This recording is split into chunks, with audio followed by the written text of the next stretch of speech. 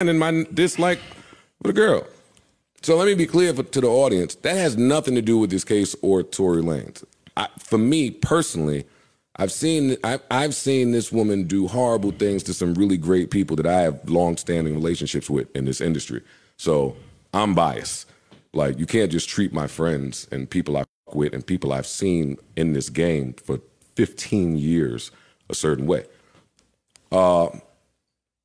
That aside, I'm talking about her and what she's chosen to do professionally. I want to be clear, I don't know her as a person. She could be amazing, but there's a lot to deal with when you sign, and a lot happens fast. I stand in